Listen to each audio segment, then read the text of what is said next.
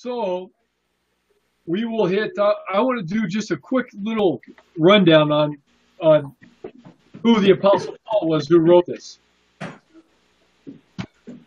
we're in Romans chapter 1.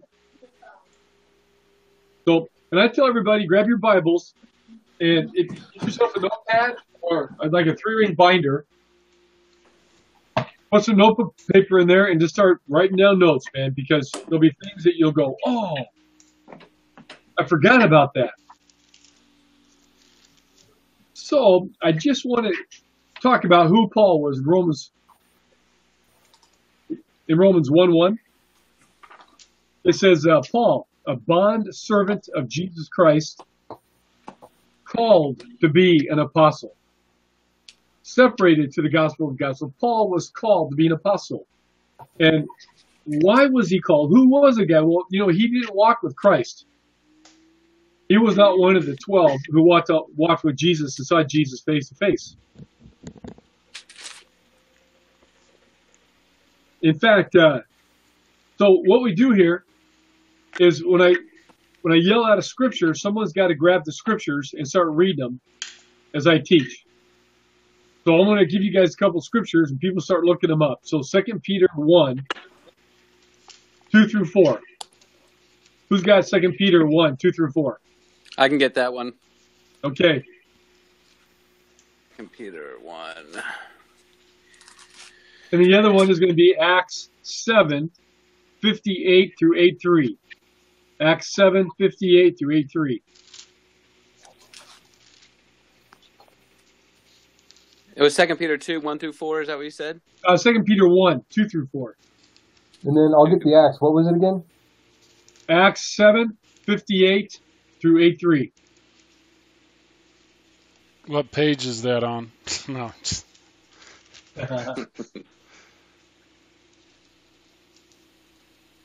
Okay, who's got Peter? Go for it. You got 2 Peter. I do. Grace and peace be multiplied to you in the knowledge of God and of Jesus our Lord, seeing that his divine power has granted to us everything pertaining to life and godliness, through the true knowledge of him who called us by his own glory and excellence. For by these he has granted to us his precious and magnificent promises, in order that by them you might become partakers of the divine nature, having escaped the corruption that is in the world by lust. So notice he's given us precious promises that can be multiplied to us in verse 2. That we will escape the corruption that is in the world through lust.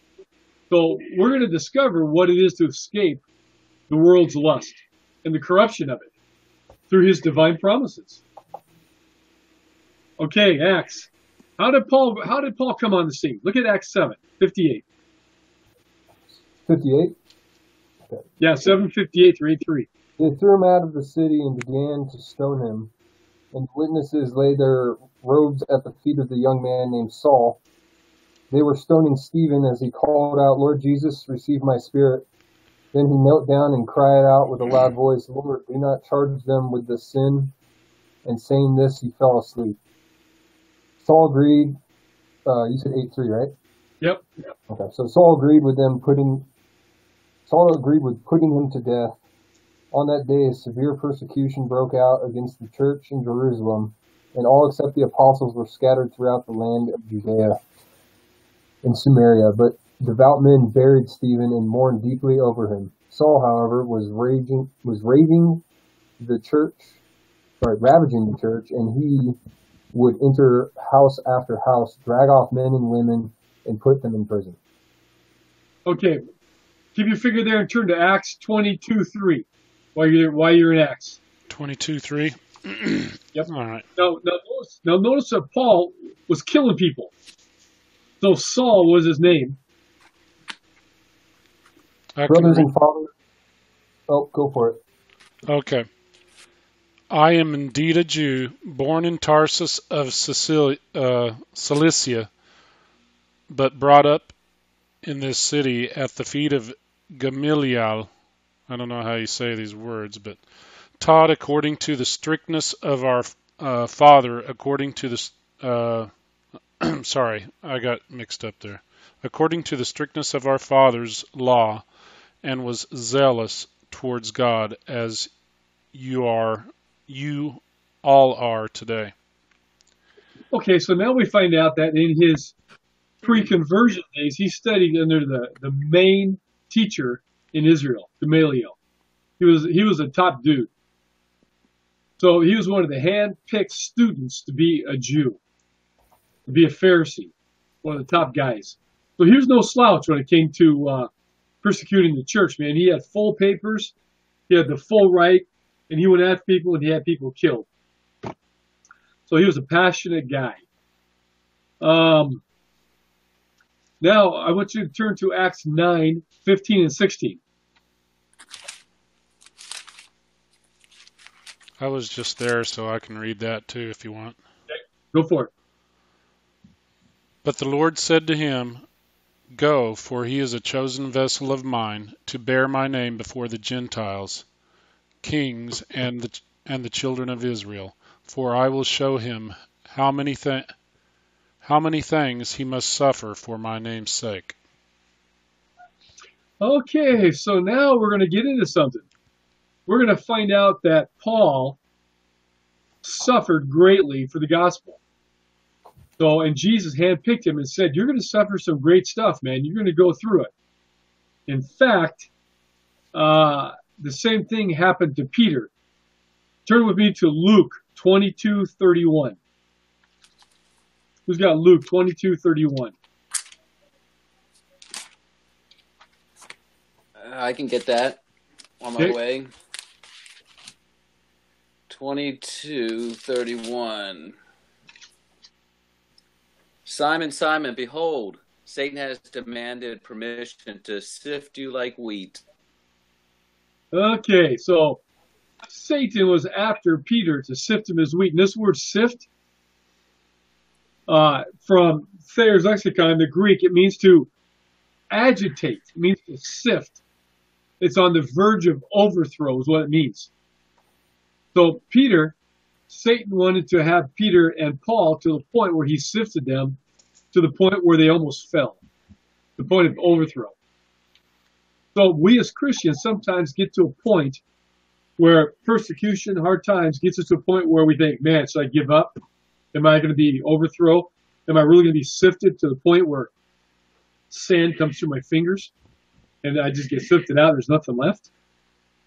And sometimes that happens to people of God. So the stronger you get and the closer you get to God, Satan's going to want to sift you. So I'm warning you, as you get into Romans and you get past chapter 6, I guarantee you, you're going to go through some trials and tribulations, but if you stand strong, Satan will flee. Because the Bible says that if you resist him, the devil, he will flee. Yeah. Yep. So he goes after weak people. Satan goes after weak people.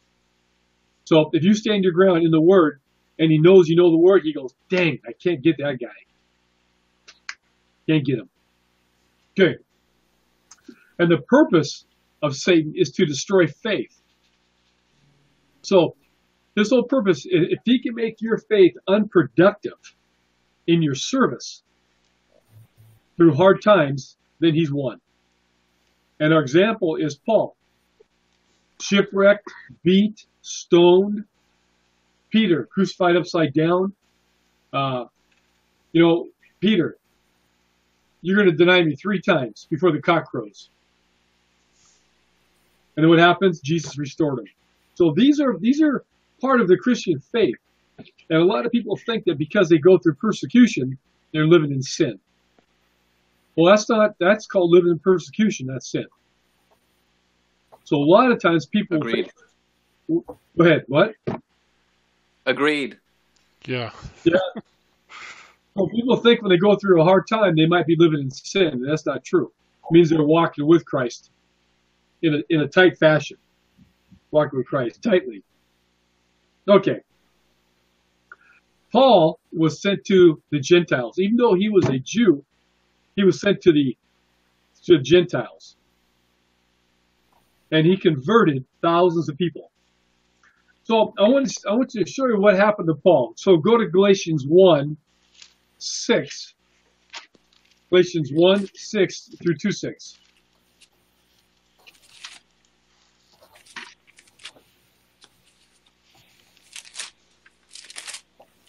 Who's got that? Galatians 1 what? Galatians 1:6 through 2:6. Gotcha. I am amazed that you are so quickly turning away from him who called you by the grace of Christ and are turning to a different gospel. Not that there is another gospel, but that there are some who are troubling you and want to change the gospel of Christ.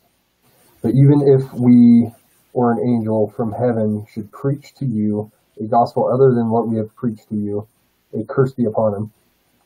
As we have said before, I now say again, if anyone preaches to you a gospel contrary to what you received, a curse will be on him.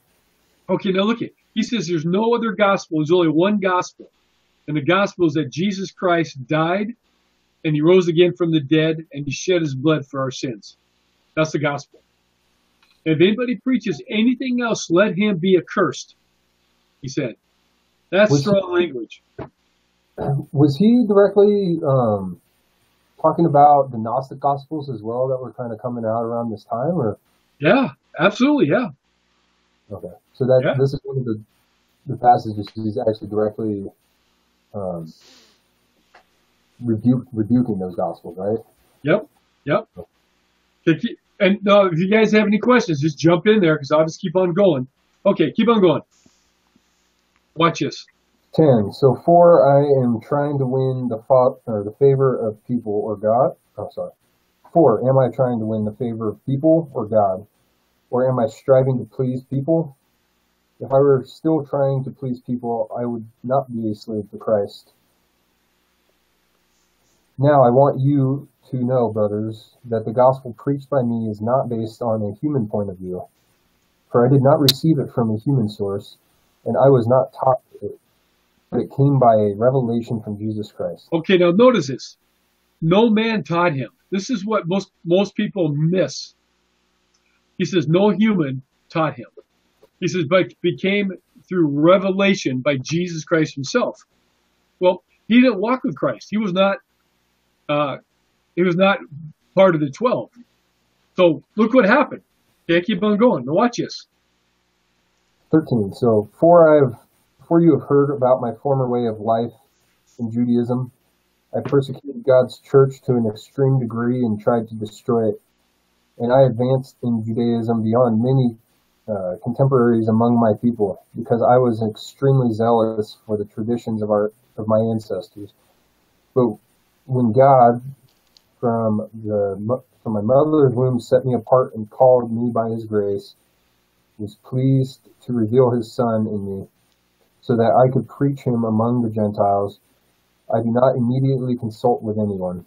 Okay, now no, he didn't talk to anybody, didn't go after anybody, but watch what happened. I did not go up to Jerusalem to those who had become apostles before me. Instead, I went to Arabia and came back to Damascus. So we know he went to Arabia, right? Now look what happened. How many years he was gone? 18. Go ahead. Then after 3 years, I did go up to Jerusalem to get to know Cephas, and I stayed with him for 15 days. But I did not see any of the other apostles except James, the Lord's brother. Now in what I write to you, I am not lying. God is my witness. Afterwards, to the regions of Syria and Cilicia, I remained personally known to the Judean churches of Christ. They simply kept hearing, "He who formerly persecuted us now preaches the faith he once tried to destroy." And they glorified God because of me. Hello. Then, after 14 days, I went up again to Jerusalem with Barnabas,